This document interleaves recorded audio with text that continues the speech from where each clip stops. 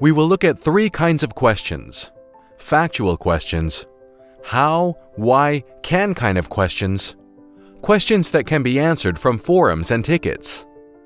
The same technology can power both existing search boxes or chat box. Let's first use the search box and ask a factual question. See, this is the difference. You get the exact answer, not a document that may have answers. If you want to see where the answer came from, you can do that as well. And if the user gives feedback, that will help the system learn from it and get better. Now let's switch to chat interface and ask a how, why, can kind of question. In this case, the system found answer in a user manual. This is important. Answer is not coming from a database of common questions and answers, nor is it coming from an FAQ.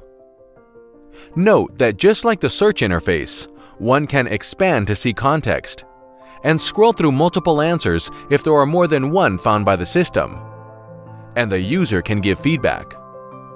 Finally, let's ask a question that can be answered from forums and tickets.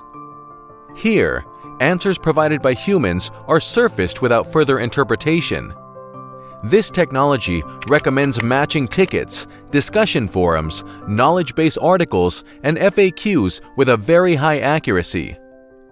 In this case, the system found answer in a forum thread.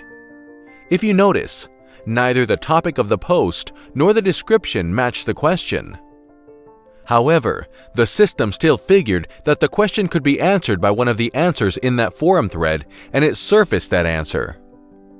Now, that's not all. If you are wondering, what if I had asked the question differently?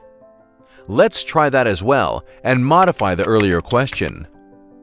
Well, you get the same top answer. Essentially, this system is fairly robust to rephrasing of questions. So no matter how your users and support staff ask the questions, it still works.